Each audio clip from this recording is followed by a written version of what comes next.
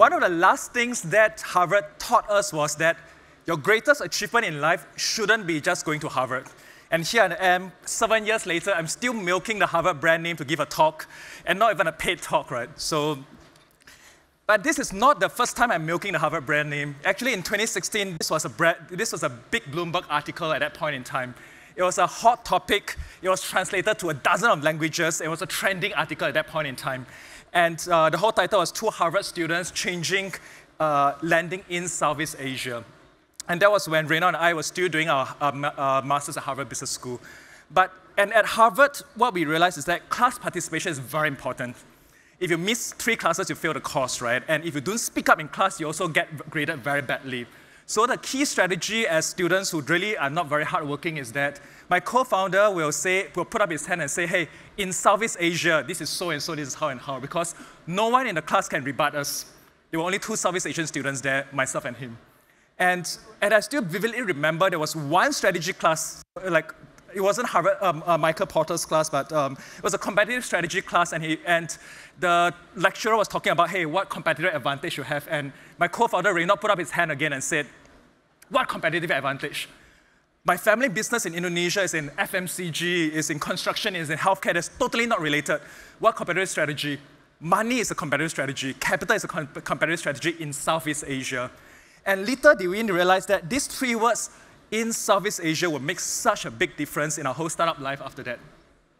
So we have applied many principles that we learned at Harvard in our business in the last 7-8 years. Of course, one of them was how do we build a distributed team, given that we started a company while we were still in school at Boston, right? And we managed it through internet and Skype and whatnot. So there were a lot of very good lessons, but what we also realized is that many of these lessons that is being upheld in Silicon Valley in the US does not apply in Southeast Asia. Does not apply in Southeast Asia. And the first and foremost is that starting up in Southeast Asia is a really, really long game. Really, really long game. A lot of the articles, or even when Sequoia invested in us upon our graduation, told us that, hey, Kelvin, no pressure, but usually it takes about 7 years to become a unicorn. And some articles even show that it takes about 5.5 years or so. But one thing I realized in Southeast Asia is that many of the real unicorns here actually takes much longer. Property Guru started in 2007. Garena started in 2009. Tokopedia started in 2009. And a lot of the gestation period in Southeast Asia for companies is actually a lot longer because how nascent the market is, how fragmented the market is. And the implication of that is it takes longer and more money for market education. It takes longer to clear regulations because it's nascent. And it takes longer for the willingness to pay to catch up into the market for you to actually monetize well enough. So the gestation period is actually meaningfully longer.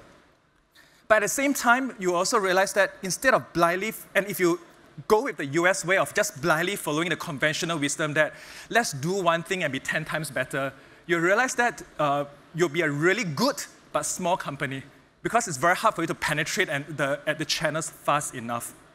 And you'll notice in Southeast Asia, a lot of the startups at an earlier stage in 2015, 18 or so, many of them are clones. I'm the Uber of Asia, I'm the Netflix of Asia, I'm the so-and-so or Groupon of Asia, right? And that, while a lot of these companies grow very quickly, it did not sustain very, very well. And that what you realize is that a lot of the companies end up having to expand the breadth of their business as well as regional scale of the business to hit meaningful scale and monetization.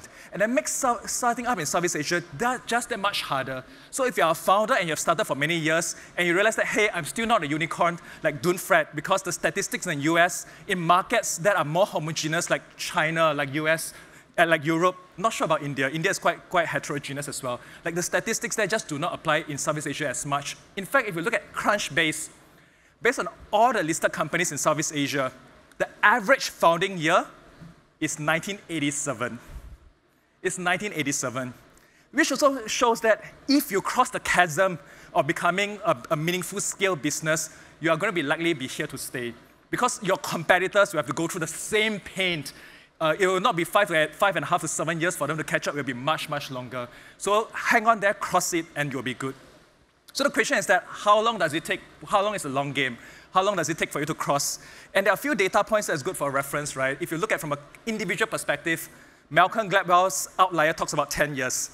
And the most recent talk that Graham Weaver gave from Alpine at the last lecture at Stanford, he also referenced to the whole timing of 10 years. And finally, there's a whole Chinese saying or Mandarin saying, 10年磨一剑, right? 10 years to just sharpen one blade. 10 years to just sharpen one blade. Obviously, this ties in is more related to individual research rather than organization, but I do think that there's certain parallels or reference point for it. However, I see that once they achieve this tipping point, you see that they become iconic business that across Southeast Asia, right? And I was particularly inspired by one of the investor meeting that I had. So that was with one of a very prolific investor, and after 1 hour of conversation, that was in 2019, I still remember today, he asked me, Kelvin, what's the biggest bank in Southeast Asia?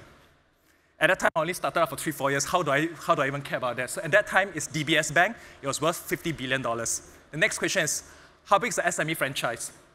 My guess, maybe $10-15 billion. And a punchline question, how long do you think it will take you to get there?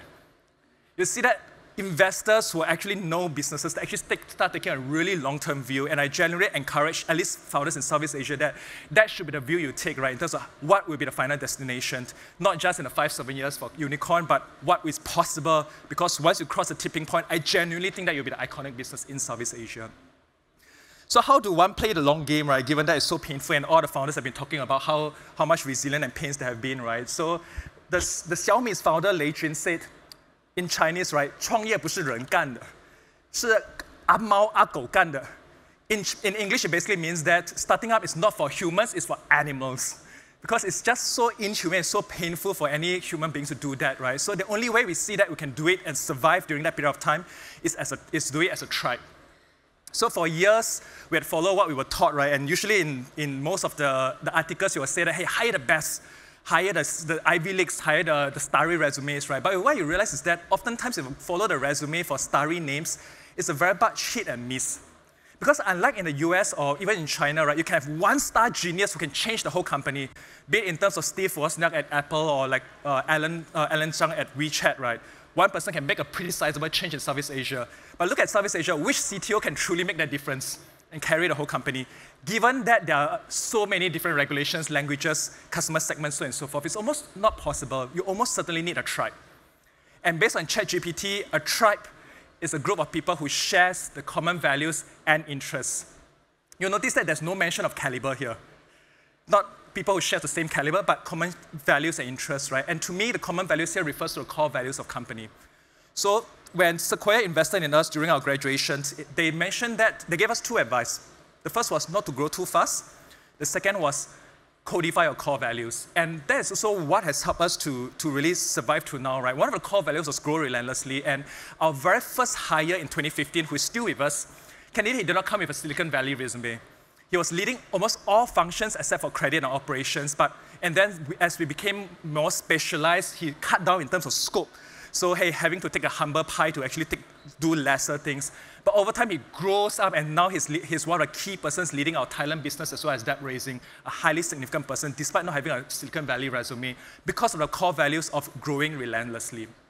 And I think this core values is also why we see that we have team members who boomerangs, like leave the company and rejoin us back when the stars align. That I, as a founder, am added into ex-funding society's WhatsApp group. And it's actually pretty active. People keep in touch, follow up, help each other for quite a bit, right? But of course, we realize that a tribe is not all rainbows and sunshine, right? The fact that by definition, a tribe means that some people are in the tribe and some people are outside of the tribe. You don't belong to us, right? And as a result of that, you're going to annoy people and you're going to be attacked or even be twisted in public, right?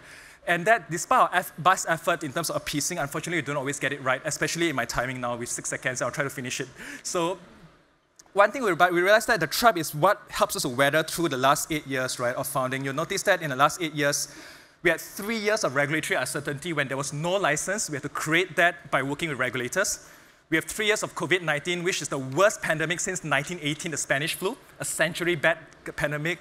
And we have another interest rate hike that's highest in 22 years, right? So out of our 8 years of existence, we were fighting wars for 7 years, right? And this is only possible thanks to the tribe that we have been around, right? And I do think that after all, starting up a business is really doing interesting, meaningful things with interesting business, with interesting people, right? 和有趣的人做有意义的事情, right? So, and as we taken the opposite view And when we start finding societies and we were drinking the Kool-Aid of Harvard Business School, right? That how do we educate leaders who make a difference in this world, right? I think one thing we realize is that it is not the principle, the lessons or the positions that Harvard taught us about that has been very valuable for us, but it's really how can we make independent thinking based on the context of Southeast Asia, because a lot of things that work in overseas really does not work in Southeast Asia, right? And that when you do that, a lot of investors are going to question you, a lot of writers are going to diss you or even critique you, right? And that one thing I would like to strongly encourage all the fellow founders at the Founders Peak here is the whole quote from Theodore Roosevelt, who is also a Harvard alumnus. It is not a critic who counts, not a man who points out how the strong man stumbles or where the doer of deeds could have done better. The credit belongs to the man in the arena who is actually, at the worst, if he fails, at least he fails while daring greatly, so that his place should never be with those cold and timid souls who never know victory nor defeat. I'm Kelvin from Finding Societies, and I exist to fund the growth of societies in Southeast Asia. Thank you.